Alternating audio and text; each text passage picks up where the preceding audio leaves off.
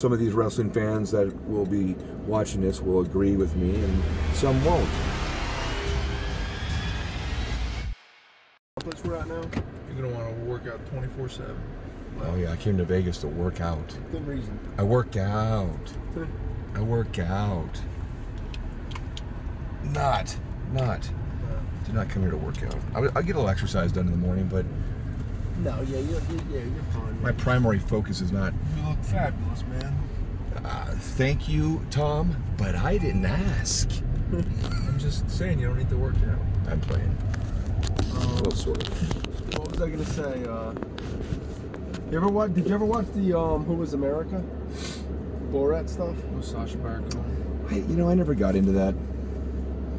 It was funny though. How about Borat? You ever see Borat? Yeah, but I don't find him overly. I don't know. I think he's a jackass. Don't get me wrong. He's politically correct. Oh, the phone's gonna take a bump. I don't like his political views, but the Who Was America shit is pretty funny. Yeah.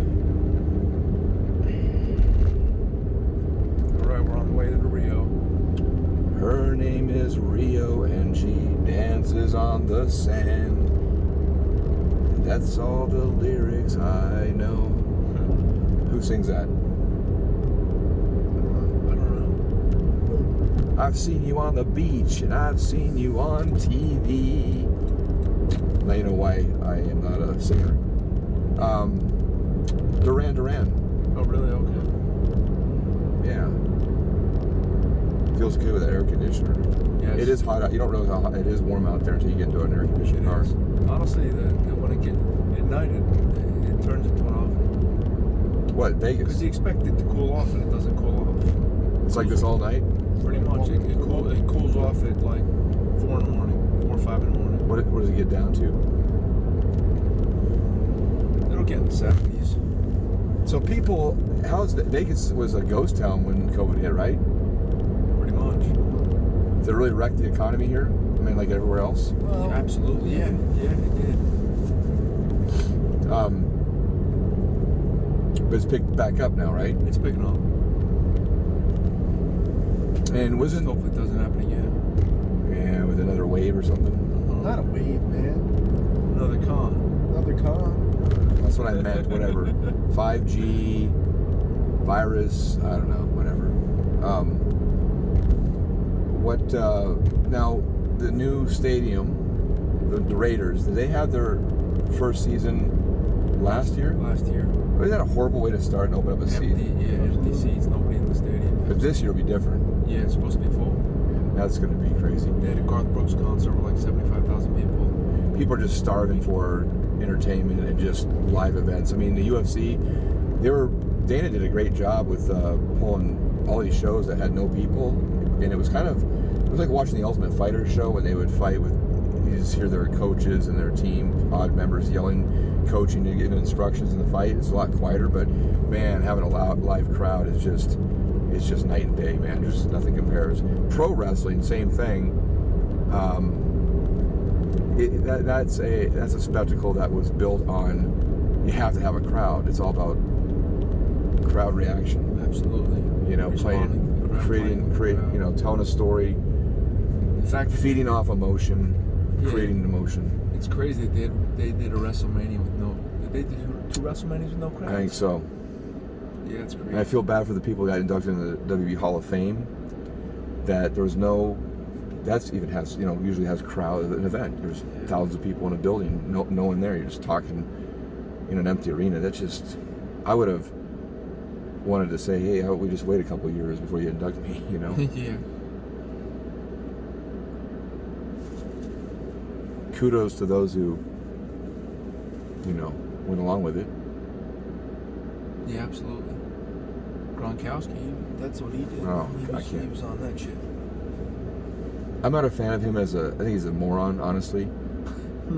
I don't think he's funny. I know you guys probably like him. But he's actually, but I was pulling for him in the Super Bowl. I was actually a fan of him and Brady. Because I thought it was cool to see that duo, that dynamic, to go to a completely different team and win another Super Bowl. I thought that was great. So I became a fan for him in football, but wrestling and just the goofy shit that he does, I'm just not a fan. I legitimately just don't find him funny. Well, I think it looks like a goof, big goof. It looked very fake. It looked totally staged. Well, he didn't wrestle, did he? He just hosted the. Yeah. Came out like a clown in a suit. Yeah, it looked like a goof. Right, exactly. He's a big goof. In my humble opinion. Absolutely. There's nothing wrong with being a big goof. No, I mean, I played a goof role in WWE, running in milk trucks and walls like an idiot. Wasn't my call though. But you did a better job, you know, because you actually. Well, I was a real trained pro wrestler, you know. This guy, you know, a lot of these people come over because they have a big name, and they're great athletes. And they're some are top of the line in their fields, you know, but he's not. There's a thing. There's a lot of elements to pro wrestling too. It's not just okay. So I'm sorry, it's not a bodybuilding contest. Everyone has, and you need to have different body types and shapes and sizes and looks or whatever, because it'd be boring if everyone was built the same, right? You got to have giants. You got to have jacked up dudes. You got to have fat dudes. You got to have in between. You know what I mean? Smaller. Right. You got to have a whole variety of it, but. There is a physical and optical element that's important, and I think that's really been lacking. Well, yeah, you know, when you walk through, when Rick Rude walked through the curtain, I believed back then that he kicked my ass and stole my girlfriend. I don't get that from people today. No. It's like they're guys trying to play tough guys. And maybe they are tough. Maybe they're, you know, and some of them are. But I'm just saying, it's just the whole business, the dynamic has changed. Like everything, it's just not the same, man. From 20 years ago when I was in it.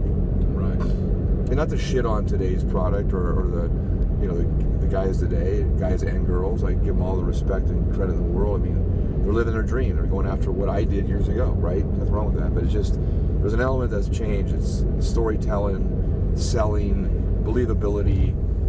There's also a poise and a ring savvy when someone is a ring general and they walk out, like the way they walk, the way they look, the way they point, the way, like, there's nonverbal communication and an expression that just captivates your attention. I don't get that from people today, the talent, no. You know?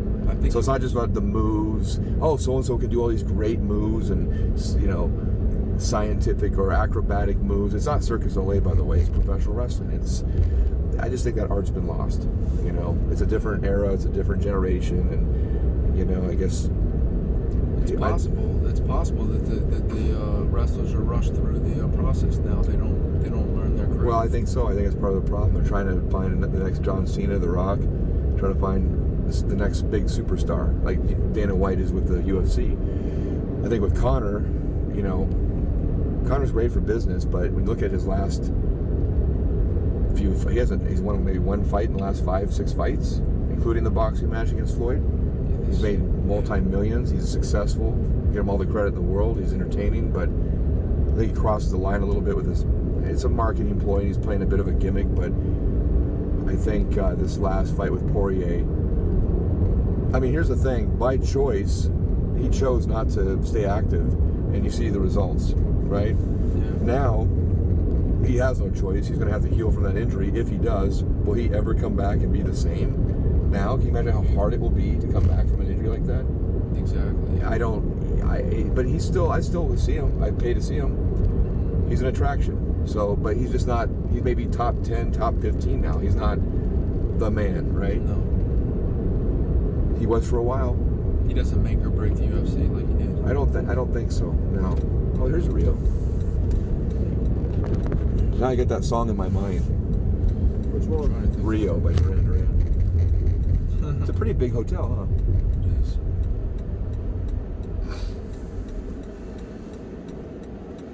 You know, some of these wrestling fans that will be watching this will agree with me, and some won't. Quite frankly, if you don't agree with me, I'll just stick the twins on you and give you the bicep.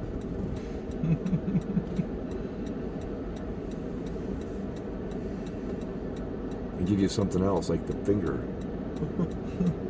You notice I'm using my ring finger? Yeah. Being politically correct. Yeah, politically correct. But the Rio looks big from here, man. It does look big, man. This is where they play all the poker tournaments. You know, like Oh, they do? World Series poker. Yeah, it's usually I at the didn't know Rio. Now this is officially not part of the strip. Yeah, it's a little bit off the strip. No, it's not part of the strip though. Officially, it's it's off the strip, right? Yes. Yeah. But But it's not that far. for the longest time, they supposedly had the best buffet. That They still have Carnival World they still have a buffet here now. You They think? had the Carnival World Buffet. Everyone always says that's the best. Where's it buffet at? in Vegas. It's in Rio. Oh, I see. And Caesar's Don't Palace is give any right there, ideas. right? That's You already ate. Oh, yeah, I know. you had enough to eat, man. Caesar's Palace right here. Yeah. That's part of the strip, right? Yeah, that is. Yeah, that's on. That's on. And then what's this? Is this the Bellagio? Yeah, Bellagio's next to Caesar's. Yeah. Okay, so I mean, they're It's saying it's not very part of the. close. They're not saying It's part of the so strip, but close. it's like right here. Yeah, it's so close.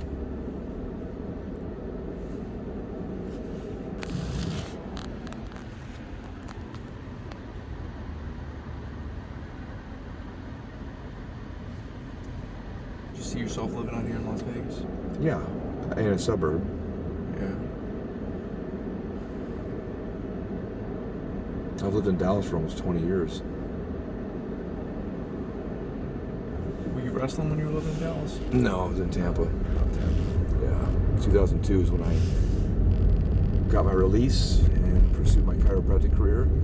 I was dating a gal at the time that lived in Dallas, and Dallas had one of the best chiropractic schools, if not, well, I won't say it was the best. It was one of the higher regarded schools anyway, in the country. So I just moved to Dallas. I wanted to change. I had just been released by WWE. I had been always deep down wanted to. I always questioned myself about, you know, being a chiropractor because it's something that I thought about in undergrad. So I thought it'd be a good opportunity. I was in my early 30s. I'm like, you know what? Let's just do it. How long did it take you to finish chiropractic school? Well, I had to go back. I had an undergrad degree from Boise State, a 4-year degree, a BS, a bullshit degree in what was it? Social. I don't know what my degree was in. What's this guy doing? I don't know what this guy's doing. In public relations and video productions was one of my little emphases. Okay. Try saying that 10 times. Emphasis. Is that even a word? Did I just make up a word? But see, you're rude in the store, but now you're being Mr. Nice Guy. Trying. Yeah. It took me. It was a 4-year program. It's like a medical program, man.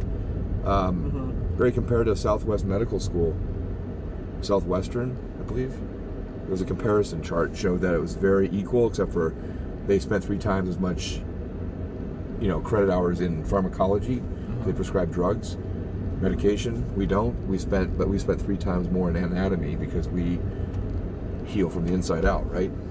Yes. So we need to know the body thoroughly. So I got a 4-year program done in 3 years. It was I was taking like 32 credit hours a semester. They're trimesters. But can you believe that? Like a full-time college, like a minimum is 12 credit hours in you know, a 4-year university, right? Yeah.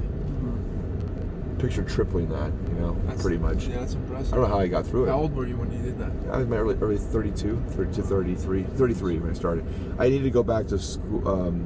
It was like a little community type college for 9 months to get there's some prerequisites I didn't have, like my sciences, like physics and chemistries, that I had to get done before I could get accepted to Parker. But I had majority of my credit hours. I had more than enough, you know, with my undergrad.